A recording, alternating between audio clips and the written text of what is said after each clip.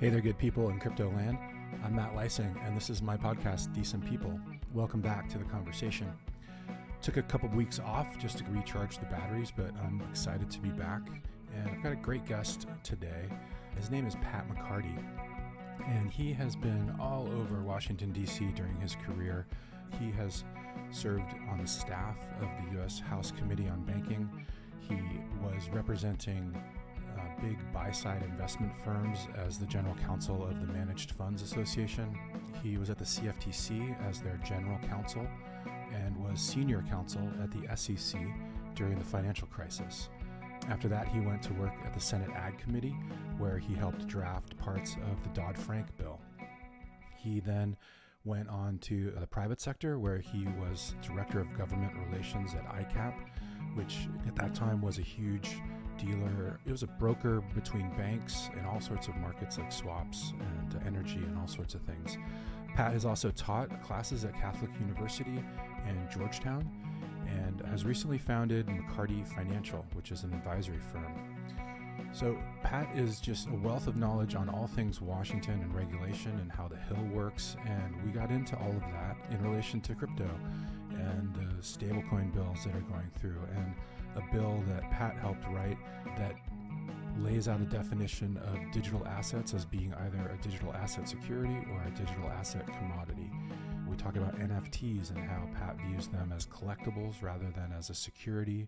And we talk about what's going on in the U.S. right now with regulation and how there are some dark clouds that are definitely gathering over the U.S. and how we're seeing businesses talk about going overseas and leaving the U.S. entirely because of the very difficult regulatory environment. So with all that being said, let's get to the conversation. I hope you enjoy it. Thanks a lot for listening. Hey, Pat, how you doing? I'm great, Matt. Thanks for having me on. Yeah, it's great to see you. And I was really hoping to see you in a bow tie today, but you're at your house and you've got a nice striped polo on, so I'll accept that. But I think you have made quite a name for yourself in the bow tie over the years. Well, it's nice of you to say that, especially with respect to the bow tie.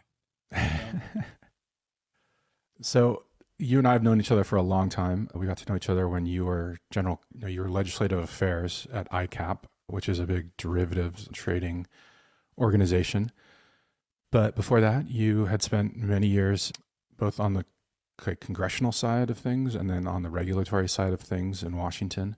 So I'd love to get into that with you in a bit. But first of all, I'd just love to start off with your background and where you're coming from. So where'd you grow up? I grew up here in Alexandria, Virginia. I live in the house I grew up in. Oh, is that right? Yeah. Wow. Is that weird? Pardon me? Is that weird? No, actually, I like it. You don't still have your old room, do you? No. Yeah, good. You upgraded? My wife and I took over the main bedroom as opposed to the little kid's bedroom. So that's the way we did it. Okay, good. Glad to hear that. And yeah, so you raised your kids in the house where you grew up as well. Yeah, that's cool. That's cool. So the people in the neighborhood, do they say, "Oh, that's the old McCarty place"? Yeah, it's true. It's funny. My career, it was weird, for about maybe 20 years. I held maybe 4 or 5 different positions in D.C. at different agencies, but I was within maybe a stone's throw of each building. I worked for the bank board, I worked for the OTS, I worked for the RTC, and then worked for the FDIC. And if D.C., they're all within 3 blocks of each other. Uh-huh. So I knew the way. It's just, which parking garage did I pull into? Yeah. I bet that could get confusing over the years. Were your parents in like official DC in that realm, or what were they doing? My dad was a lawyer, and my mother was a homemaker, and just administrative law. Grew up, it was funny because I have 2 brothers and we all 3 became lawyers. So there seems to be some type of birth defect that causes McCartys to become lawyers. But my dad kind of liked it. He thought it was neat that we all followed and became lawyers. So good stuff. Yeah. And you've been in that area for a long time. How has DC changed over all those decades? Is it much different? I'm assuming it's a lot different than when you were growing up. The one thing that's really phenomenal is the amount of security now about basically driving downtown and getting into federal agencies. I can remember back when President Reagan was in and they were talking about Libyan hit squads, and that led to closing off part of Pennsylvania Avenue that goes in front of the White House. And that was going to be temporary, but it's actually grown in terms of the White House complex has become very, let's say, fortified and difficult to get into. And I think you see this when you go into the SEC and other government agencies now. There's a whole security kind of, situation going on. And it's a little bit like TSA land. When you're taking flights, you have to go through, be announced, you have to be checked for this, that, and the other thing. There's an awful lot of security in DC. And it seems like the agencies have grown significantly in size. That's just perception. Maybe it hasn't grown all that much, but yeah, that's interesting, because I remember even after September 11th, going to the CFTC for meetings, like you just walked in there. It was no big deal. So it sounds like that's a definite change from just even then. So did a young Pat McCarty see himself becoming a lawyer? Or were you like always wanting to follow in your dad's footsteps? Or what were you thinking of doing back in those days? The positions of like quarterback on the Redskins was already taken, so it seemed being a lawyer was a good idea. I was an economics major at UVA, and if I was going to become an economist, that meant that I had to be a lot better at math. So the law seemed to present a better option. So you can do an awful lot of things when you're a lawyer. You're not fitting into one particular item or another. It's just good training. It's been a lot of fun. I've gotten to do a lot of different things. So it's been an enjoyable career. Yeah, absolutely. Speaking of that career, one of your first major jobs was with the U.S. House Committee on Banking. So how did you land there, and what were you doing back in those days? What was the sort of discussion about? I had spent some time, I actually was a banking regulator for 10 years. I had started off over at the Federal Home Loan Bank Board that then was turned into the Office of Thrift Supervision after FIREA was passed in the, late 1989. And then I went off to work at the RTC and ended up down at the FDIC after the RTC was closed down. And just happened to run into a friend at a birthday party who said that they were looking for a banking counsel because her boss was the chairman of the Financial Institutions Subcommittee of House Banking. She asked me if I knew anybody who'd be interested. And I said, yeah, I got at least one name for you. And she said, who? I said, me. And she said, great. Let's work out some kind of a deal. So you pulled a Dick Cheney before Dick Cheney pulled a Dick Cheney. Do you remember when he was put in charge of Bush's VP search? Pardon me? Dick Cheney was put in charge of George W. Bush's search for a vice presidential candidate, and he said, no, it's me. So he pulled a Cheney years before Cheney did that. Yeah, I think the thing is that I had been working at the FDIC and the RTC for 8 years, something like that. And the opportunity to work on the Hill sounded like a neat thing to do. So I just said, let's give that a shot. And I got detailed from the FDIC up to the House Banking Committee in, 1997.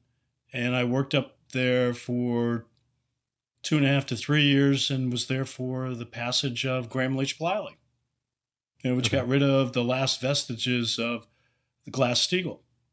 It was very interesting. Yeah. So explain that for listeners who might not know. What's the importance of Glass-Steagall?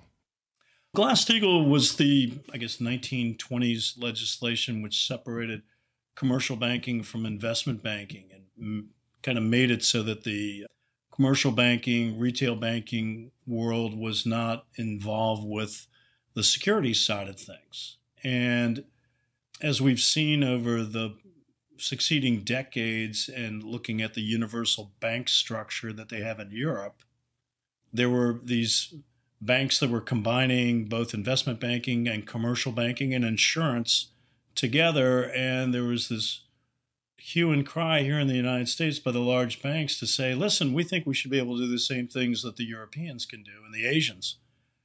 And so that led to financial modernization, which ended up being called, when it was passed, in late 1998, early 1999, the the Graham-Leach-Bliley Act after Senator Phil Gramm, Jim Leach, the chairman of the House Banking Committee, and Representative Bliley, who was the chairman of the House Energy and Commerce Committee. Okay. So I got to work on that. I was on the Marge Rockema's counsel on the Financial Institutions Subcommittee and was there for 2.5 to 3 years. And that was right there at the end when it was passed into law. And am I wrong? Didn't that bill also contain a provision about the over-the-counter swaps market that let it continue to be unregulated? Yeah, it did. In fact, actually, it was cementing the agreement that you had by the Fed with the OCC and the SEC that the CFTC should not be regulating swaps. The SEC had their hands tied somewhat, although they retained fraud authority and manipulation authority. But it was that was a minor part of Gramm-Leach-Bliley as opposed to being the major focus. The hue I only bring it up of, because I remember after the financial crisis, people pointed back to that and said, look, if the CFTC had been given authority over this 10 years prior, the financial crisis probably would have been much different because the swaps market would have most likely had some form of regulation. Yeah, I think you're right about that. And it's one of those things, a missed opportunity. But at the moment, there was the modernization theme was being pushed strong by the commercial banks. And obviously, the largest commercial banks were also active in the swaps market. So they were looking for legal certainty. And that legal certainty would be that, in fact, those products would not be subject to regulation by the CFTC or the SEC for the most part. Yeah. And then so Glass-Steagall coming down, that allowed banking to just get much, much bigger and led to the modern Wall Street that was booming in the early 2000s. So take us behind the curtain a little bit, and what's that like to be involved in writing legislation? What was your job, and how's the sausage made? Let's put it this way. It's very interesting to watch people talk about the sausage making activity when you're doing legislation. That's absolutely true. There's a lot of horse trading going on. You need votes to get things done, and sometimes you have to give somebody something that they want badly to get their vote, even if, in fact, you don't think that it's the right thing to do. That being said, I was not like a primary drafter of a lot of the statutory stuff that was in there. In fact, actually, Lori Schaefer, who's, I guess, now the general counsel of the Treasury Department, was really one of the primary driving forces in terms of drafting the legislation, which became Gramm-Leach-Bliley. In fact, she was, I believe, a Fed lawyer previously, and she actually had a very Fed-centric point of view on things in terms of banking regulation being better than the market regulators, the CFTC and the SEC. And that led to some of the skewing of how that bill ended up. It called for functional regulation and repealed the exemption for banks to be considered to be broker-dealers that had to register with the SEC. But if you take a look at the 34 Act today and you look at the definition of broker, the carve-out for banks is very significant, even though the total exclusion from the definition of broker was eliminated. They still got to retain or grandfathered in most of their historic activities in a lot of different areas like custody and certain types of trading activity that they involved in. So it's an interesting thing to watch. And everybody should see something about that because it's the art of the possible, not the perfect. It's very rare that good policy and good politics line up. And you have to take the good with the bad. Most of the time, people think that if 80% of the bill is what you wanted, then that was a good deal. Yeah. I think that's where it was. Very interesting, very eye-opening. Yeah, and I think it's another point you raise is, I think, not something a lot of people know is how much staffers are involved in writing legislation. That's really their job. It's not, correct me if I'm wrong, but it's not like Phil Gramm sitting down with a pen and paper and writing the bill. It's his staff or whoever's staff we're talking about, which is a little bit more of behind the scenes sort of thing.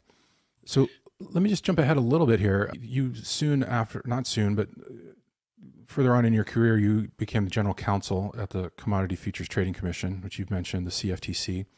That's the main derivatives regulator in the United States, commodity related to energy or agriculture, or what have you, financial products now like Eurodollars and treasury bills. Was that, so going from a staffer on the Hill to being at the higher levels of a regulatory agency, how does that transition for you? And what were you guys doing at the CFTC at that point? Interestingly, between the House Banking Committee and the CFTC, I actually spent a year and a half over at the Managed Funds Association being their general counsel and executive vice president for congressional affairs. So I was... And that's just so people know, that is a group it's a lobbyist group for like hedge funds and managed funds and asset managers, basically. So they're getting their views across to various people on the Hill. Yeah. And so that was an interesting point to be with them. And I got to know some of the people over at the CFTC and was talking to them about some of the issues that we had and as the MFA, and was having lunch with the chief of staff for the chairman.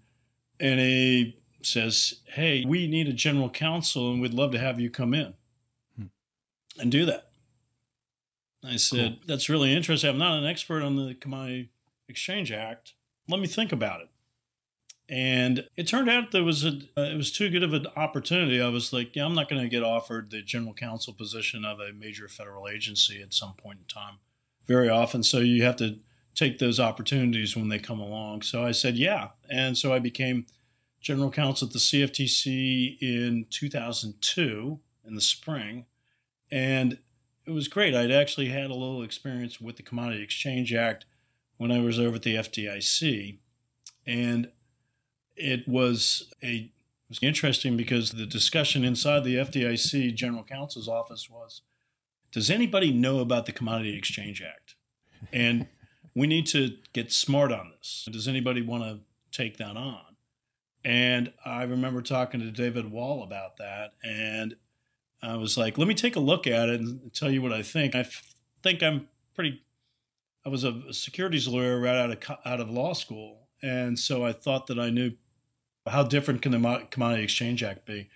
And I came back to him and said, this is pretty difficult and we'll have to look at it. But it's not the same thing that I thought in terms of the way that you see the federal securities laws. So it was an interesting dynamic, but I really had a good time at the CFTC. I was there for 4 years. Do you think that's because that difference is because it's going back to the 1800s, starting with like farmers and how they were able to hedge their crops and things like that? And was that, or were they just taking a fundamentally different approach than something that's a security and sort of a little more abstract rather than a bushel of corn? It's interesting because the commodities world, we've been regulating commodities at the federal level, at least the futures contracts on commodities, since 1921. And so the first federal securities laws was passed in 1933. So a dozen years before the 33 Act was passed, there was federal legislation on futures contracts on commodities. So I think it's interesting because the commodity exchanges have been around since the 1850s. Yeah. People have been trading futures contracts since 1300s, 1400s, and things like that. So it's the derivative side of the equation in the commodity space has been around a very long time. But it is a very different way of looking at things. And there's a lot of inside baseball about regulating the derivative of a commodity as opposed to regulating the actual spot or cash commodities. And that was always one of these interesting dynamics about you don't have really jurisdiction over the cash side of things. And that's what's going on right now with the digital asset world. Yeah, that's what brought it to mind, is that there's still this debate about the SEC versus the CFTC and who's got the proper jurisdiction here for something like crypto. And this debate has been going on forever on all sorts of things, and it's always a bit of a turf war. So I guess that's what sort of just put that thought in my head. Now, Matt, just to be honest about it, I love this saying that I've seen from some financial services lawyers who basically talk about the SEC and securities. They say, to a hammer, everything looks like a nail. I think that's exactly where the SEC is, that every financial instrument they've ever seen is a security. And that flows through with respect to not only digital assets or cryptocurrencies, whatever you want to call them, but also stablecoins. I remember that Gary Gensler referenced the fact that stablecoins look an awful lot like money market mutual funds, and we could regulate those. And I pointed out to people that, because I was a 40 Act lawyer before I became a banking lawyer, so there's one big difference between money market mutual funds and stablecoins. The answer is basically that there's no yield to owning a stablecoin. If you buy a tether, US dollar tether, right, it should be always at $1. You don't get any interest or dividends. You return the tether and they give you back $1. So it fails the Howey test, prong 3, because there's no reasonable expectation of profit. That's a great point. And so from the point of view, interestingly, just backing up on my banking and securities law background, the banking industry yelled and screamed back in the late 70s when the securities industry started talking about having money market funds. They argued that money market funds were actually just deposits. And end up that the Department of Justice disagreed with them on that and said basically, look, this is wrong, because money market fund is actually, you get an equity interest in the company, the money market fund itself, and you have a right to some of the underlying assets, and you're being paid profits.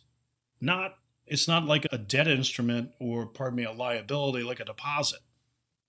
Yeah. So an interesting dynamic there, but everything goes around which comes around on this kind of stuff.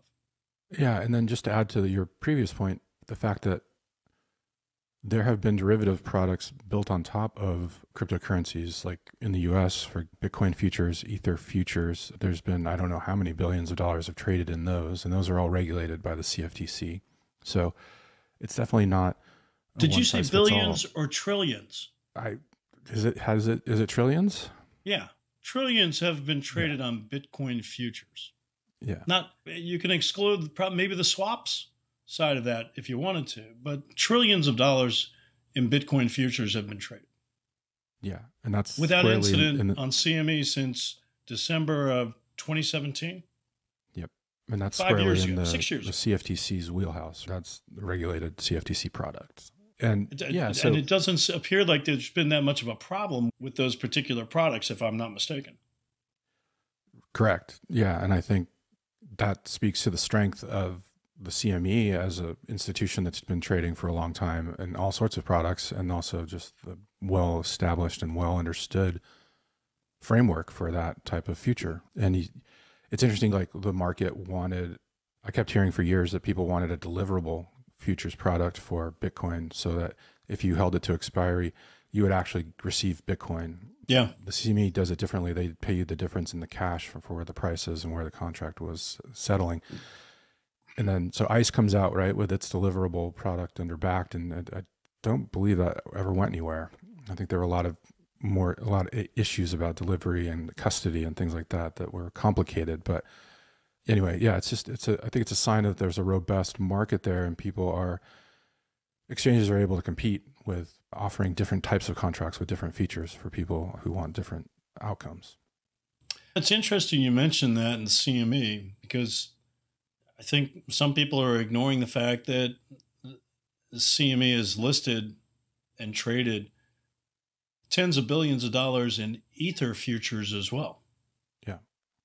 And again, just like with the Bitcoin futures, doesn't appear like there's been that much of a market problem. And I would note that the SEC finally approved a Bitcoin futures ETF without doing a spot Bitcoin ETF.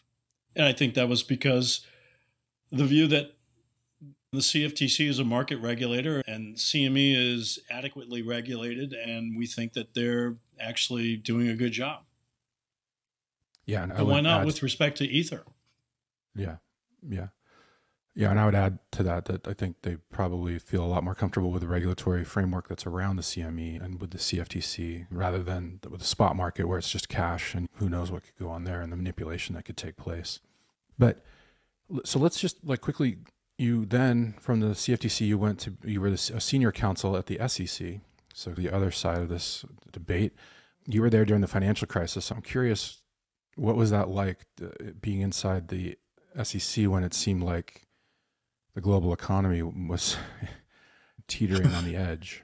Things weren't good at that point in time. No, I went in and I was actually working in a special group, very small, 3 people who were meant to support the chairman of the SEC on 2 different oversight boards, one for the Financial Stability Oversight Board, and then the one that was actually supposed to be watching or wondering how things were going with the conservatorships for Fannie and Freddie and keeping an eye on what's going on with the Federal Home Loan Bank system as well. So it was a very specialized area that I was in. So we were helping monitor a lot of those things and basically preparing briefing materials and questions for the chairman. I was only there for a year. I wanted to actually help work on what became Dodd-Frank, and I talked to several people about getting a bigger role on that, and they were like, "Oh, we've got plenty of people to work on the legislation, but we need people to do the stuff that you're doing." I was like, "Interesting." And then I was actually got offered a job to work on Senate Ag, and Robert Holyfield, who was the chief of staff for Blanche Lincoln, who was the chairman of the committee, asked me if I wanted to come on and help work on the legislation. And I said, absolutely. So I quit the SEC and went to work for the Senate Ag Committee. Yeah, and you helped write a good portion of Title VII of Dodd-Frank. That was the title that reformed the OTC swaps market that we mentioned earlier. Yeah, it's funny because when I got up there, the House had just passed their version of Dodd-Frank, and it came over to the Senate, and the Senate Banking Committee was just banging away on trying to get things done. And there was a very problematic thing in terms of the Republicans and the Democrats on the Senate Banking Committee. They weren't making much progress. And then the Senate Ag Committee was told, okay, if you're going to do something in the swap space, you better do that. And so we got started and worked with Saxby Chambliss, his staff people, and we came up with what we thought was a pretty good product and did a markup. We got a bipartisan vote to report our bill out, which in fact covered more than just Title VII, but we made significant changes to what the House had passed on swaps. And we think we did a nice job on that, and we were able to get a bipartisan vote, which was quite reassuring, and it moved forward. So we were very happy about that. And that we set up pretty much what we passed out of Senate Ag was the base text for the conference, and actually became, I'd say 95% of what was there was what was finally enacted. Yeah. And that's amazing because that was coming out of the financial crisis and was the response to the swaps market. Was definitely a part of the crisis. It wasn't the cause of it, but it made it much worse, I think, and added fuel to the fire is how I like to describe it. And then, so that then all went through a huge process after Congress passed it with the CFTC and everything that had to actually turn the legislation into practical market rules. But also at this time, Bitcoin had kind of come out. It was gaining public consciousness. Do you remember when you first came across it? It had to be like 2015. The Bitcoin white paper was put out by Satoshi Nakamoto Halloween, October 31st, 2008. Yeah. I don't think anybody was aware of it during the course of the Dodd-Frank Act discussions, but it started to get some traction. I remember back in 2013, 2014, and I became very interested in it because I was teaching a class on derivatives up at Catholic U Law School and thought that this was a very interesting place. Chairman Tim Massad in December of 2014 testified before Senate Ag and said Bitcoin and many other digital assets are actually commodities under the Commodity Exchange Act. And this was 3 years before the SEC issued their Dow token report. It's an interesting dynamic because the CFTC then took some enforcement actions in 2015 and 2016 involving Bitcoin trading. And they asserted that Bitcoin and other digital assets are commodities under the Commodity Exchange Act. And if you were trading some kind of derivative, like a swap or an option or something like that, they came within their jurisdiction. And it's just a phenomenal thing. I was looking at that and I said, this is really interesting. And I decided that I wanted to basically teach a class on it. So I talked to Professor Chris Brummer at Georgetown University Law Center in, I guess, early 2017. I said, we should teach a class on this together. He said, that's a great idea. He said, why don't you write a syllabus and then we'll talk about it. I said, you're on. So we actually team taught in the fall of 2018 our first digital asset seminar.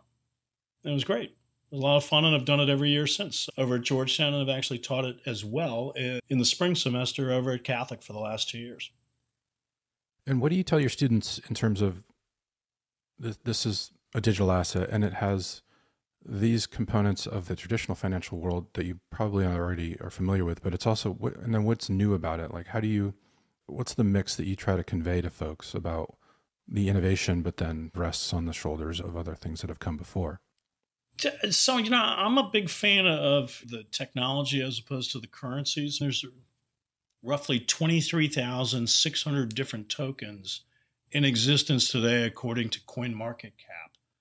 And it's more the blockchain technology, and I'm not going to basically parse that it's proof of work or proof of stake. I think the idea that you've got some kind of ledger that is, and you're using cryptography to basically ensure that there's no funny business could be revolutionary.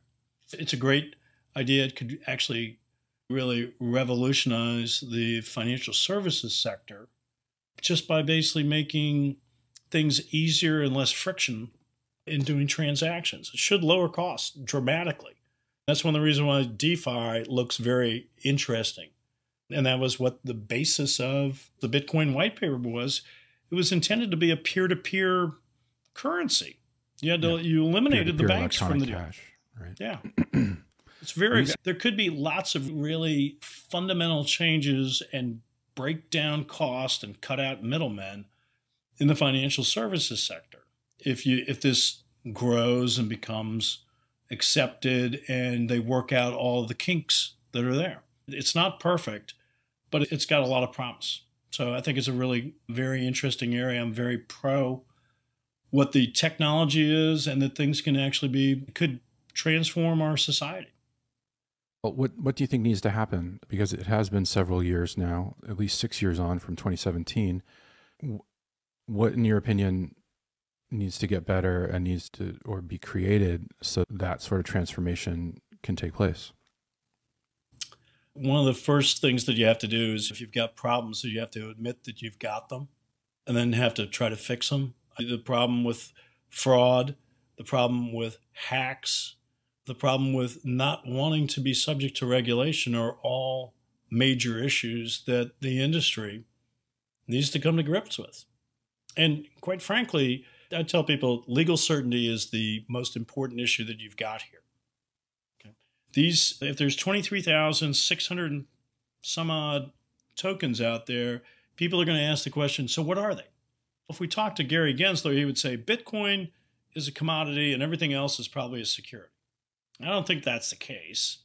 But what you need to do is have some type of dividing line, jurisdictional line drawn, which says these particular digital assets are viewed as being securities, and these digital assets are viewed as being commodities. And that's what should be done.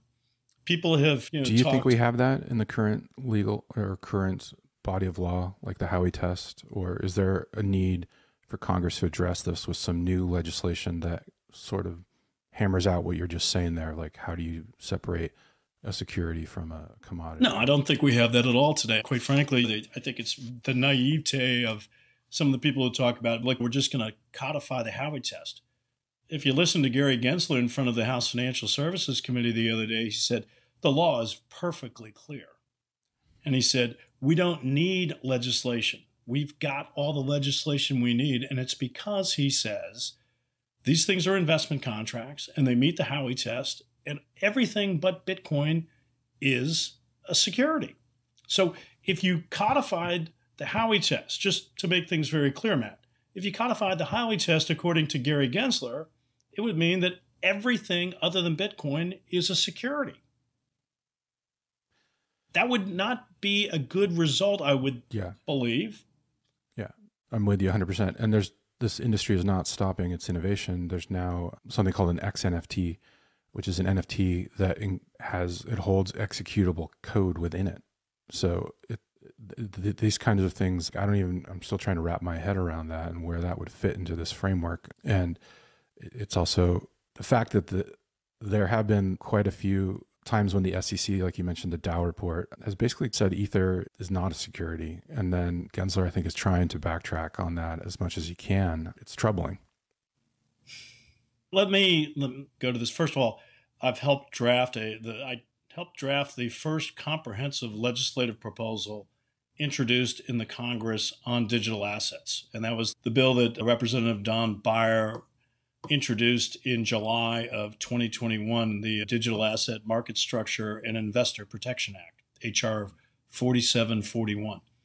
And that bill has a digital asset security definition, and it varies widely from what's in the Howey test. And it's intended to basically restrict, to a certain extent, and make clearer which digital assets are securities and which ones are, if you're not a digital asset security, then you would be viewed as being a digital asset commodity.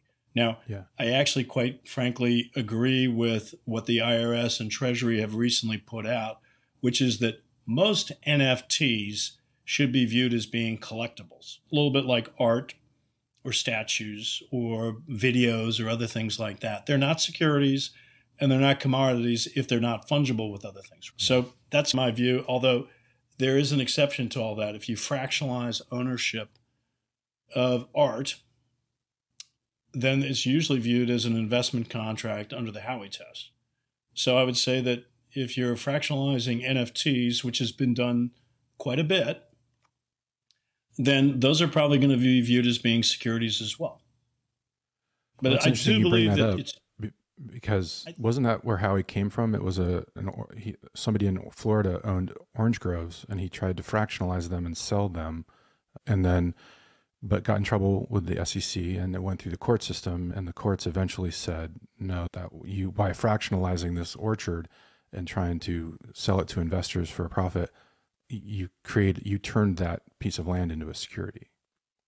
I think the defining factor in the Howey test or situation was the fact that people were buying pieces of the orange grove, but they were also required to enter into a service contract with the orchard. And the service contract was basically, we're going to basically take care of the orchard for you, and we will pay you you give a certain amount of money, and we will give you dividends or interest. The service contract was the sort of the addition to the real estate interest that turned it into an investment contract. Because it was like, you're not going to make any money unless somebody's harvesting the oranges and selling them. So the service contract part of it is a significant part of the Howey test, which kind of gets lost in a lot of the debate that's going on here. I think it's one of these things where it's important to say that some of these things, they're commodities. Remember, frozen orange juice from the Trading Places movie is a commodity. We all know that. But the fact is that you had, in that situation, you were buying some real estate, but you were required to enter into a servicing contract to basically make sure that the oranges could be harvested. And in fact, you got a little piece of return on that because of what had to go in and to make the profit. So it was Is there an analog Is there an analog, in your opinion, to that servicing contract today in crypto? Because I'm just trying to think off the top of my head. It doesn't seem to quite jibe with what's going on now. Yeah, then let's put it this way. There's a bunch of other kind of items. The Howey test is 4 parts: investment of money in a common enterprise, reasonable expectation of profit through the significant managerial efforts of others. If somebody tells you that they're going to build out the ecosystem, we're going to continue to code, we're going to continue to market, we're going to continue to do this, that, and the other thing to build this out, and we think that the token that you've got is going to be used, is going to be the currency for this particular platform, and there's going to be all this, the demand is going to be huge, then you've got the additional service activity that was part of the service contract. You can't run an orchard without having the farmers and the people coming through and picking the oranges and then crating them up and sending them off to the market. Here, with respect to crypto, you've got people who are coding up a storm, who are building out the API for this and the platform and what's going on. So there is that people who are doing significant things, and they're telling you that, in fact, you're going to make a mint of money. And I think that's there. Let's put it this way, Matt. Let's go back to Dodd-Frank. Okay. Mm-hmm. Some of these 23,600 tokens are securities. No doubt about it. Mm-hmm. And some of them, which would be Bitcoin, Ether, and a bunch of other things, are digital asset commodities. And what Congress needs to do is establish clear definitions on what a digital asset security is, and it shouldn't be the codification of the Howey test. And they should basically say, these things right here are securities in the SECs. These things over here are digital asset commodities. They're not securities, and they're under the CFTC. That's what you need to do. And nobody seems to have the vision or the ability to basically get that done yet. Do you think there's a third option where people say this shouldn't exist at all and that we should try to put the genie back in the bottle here? It seems... No. I think it's unrealistic, because look what Europe has done with MiCA. And I think you've got in South America, you've got the same things. This is not something... We're not good in the United States at basically saying to people, you can't do this at all. And I think that's one of the reasons why we're receptive to stablecoin legislation versus what the Chinese have done, is that's just not our... We usually don't prohibit things. And because once people have started doing stuff in this space, it may be that there are certain benefits that we weren't aware of. So it's an interesting dynamic there. Yeah.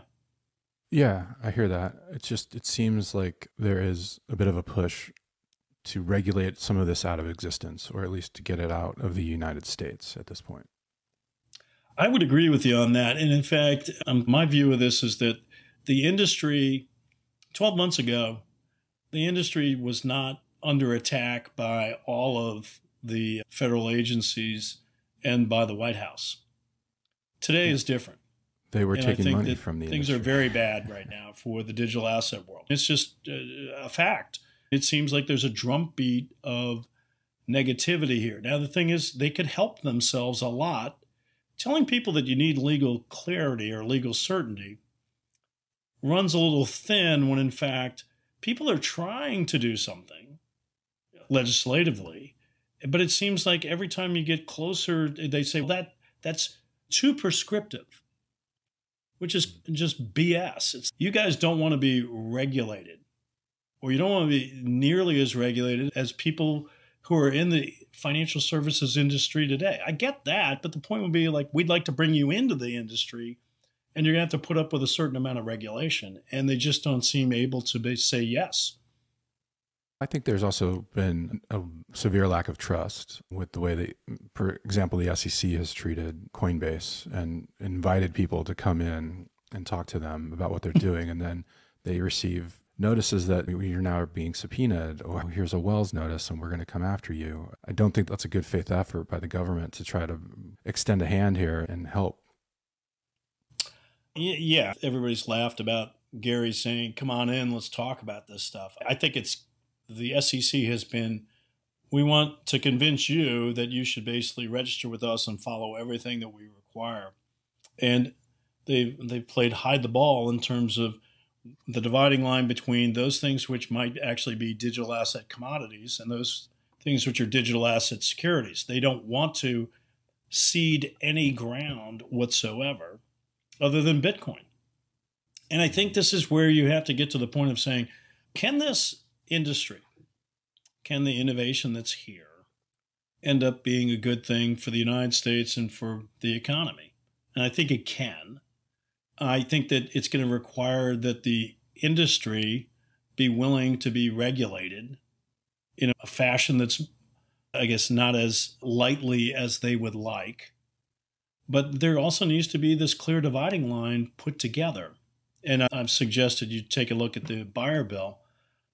There should be separate statutory definitions, just like it was done in Dodd-Frank for swaps and security-based swaps. And then there should be a joint rulemaking between the SEC and the CFTC for the top 25 digital assets by market cap and by average daily trading volume. Now, Matt, I've looked at this. If you did that, and the SEC and the CFTC had to do a public rulemaking on this, you would be covering 90% of the market cap in the industry and well over 90% of the average daily trading volume in the market. Now, it doesn't cover all 23,600 tokens, and it doesn't get into NFTs, but it would be a better start, and people would know what the rules of the road are. Am I a security? Am I a digital asset commodity? Whose rules do I have to follow? It's not appropriate to regulate Coinbase with, 50, 60 million customers as an MSB. They should be regulated as an exchange. We all know that MSBs are not the same thing as an exchange. But we need to basically provide clear guidance. I don't think that the digital asset people are going to be all that happy about it. But I think it's more important to get them inside the tent and move forward than pushing them all offshore. Yeah, agreed. Totally. What sense do you get of where the White House is coming down on this? And are there folks inside the actual administration in the White House that know about this? Are they taking their cues from Gensler at the SEC, the Fed? Like, how would you characterize that at this point? Yeah, the most recent reports that came out of White House type entities, it was at I think it was the Council of Economic Advisors and then the Science and Technology Committee or group, are all they emphasize the negative on digital assets. The money laundering aspects, the hack problem, which is significant. Quite frankly, those are justified criticisms of the industry, and the industry has not stepped up on it. I think that the White House, and you see this with the way that the banking regulators, you now have the FDIC, the OCC, and the Fed all very negative on the crypto space. What happened with SVB going down, and you've got Signature Bank and others. It's kind of this all looks like it's coordinated activity, quite frankly. Yeah, and that's what I was hinting at when I was like in Washington. It seems like some of these folks want to regulate it out of existence. And one way you could do that is to cut off the banking for it. If you can't get dollars into the crypto system and vice versa, that's a great way to kill an industry. Let's put it this way. I think the mistakes have been made on both sides on this thing. Everybody was very excited about this because of the innovation side of it. And people in the industry, some of the bad people in the industry, made all these promises about what the blockchain and digital assets could do when in fact they were actually just nothing but snake oil salesmen.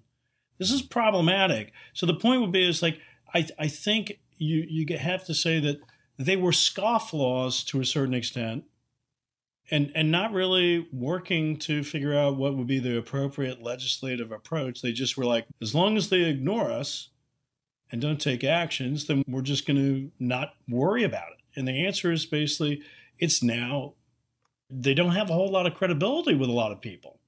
And I think they're in the position of needing legislation to so that they can actually continue to do these things here in the United States or just go offshore. I mean, it's very clear to me that, in fact, that Gary will continue to do what he's doing over at the SEC because he views this as being the right approach.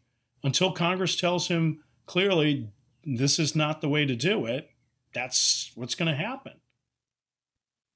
Yeah. Which is shocking, really. Yeah.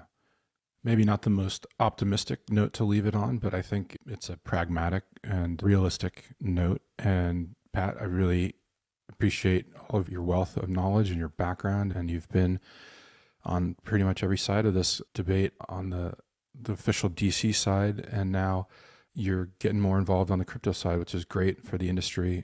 Just real quick, tell us a little bit about McCarty Financial and what you guys are doing as an advisory firm. So I've got a consulting firm, and I basically do pretty complex digital asset and swaps related issues, and talking to people about a lot of things related to digital assets and crypto. I've been working with CoinRegTech on basically helping establish reporting company, which will help people report their trades to not only the SEC, but also the CFTC if, in fact, things move forward. So it's like it for exchanges and brokers. I'm also talking with some people about who want to start up platforms, and they're looking at particular approaches that they could do it, mostly with respect to either doing a SEF, swap execution facility, or a DCM, a designated contract market. I haven't done any SEC related licensing things because that's not really my strong suit on that. But we do take care of a lot of regulatory things, and I've been talking with quite a few people on the Hill about where things are going on not only stablecoin legislation, but also the broader market structure.